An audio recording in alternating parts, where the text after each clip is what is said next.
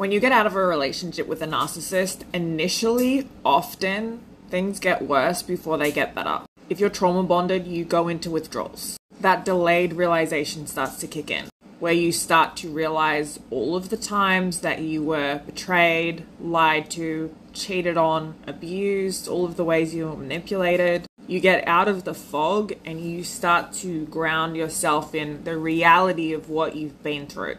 And oftentimes, if you leave a narcissist, you're also dealing with post-separation abuse.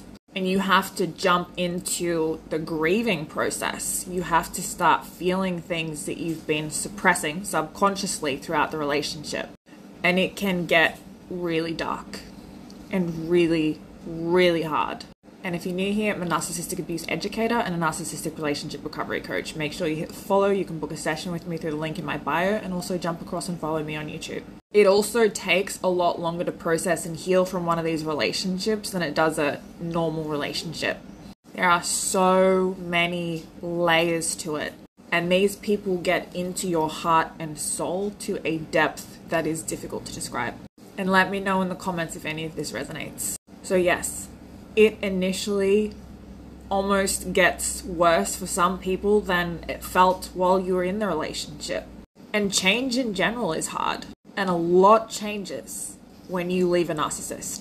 Even the fact that the most toxic relationships in our lives take up the most mental space, right? Constantly thinking about it, constantly thinking about how to communicate, how to placate this person, how to fix things, how to get them to understand you.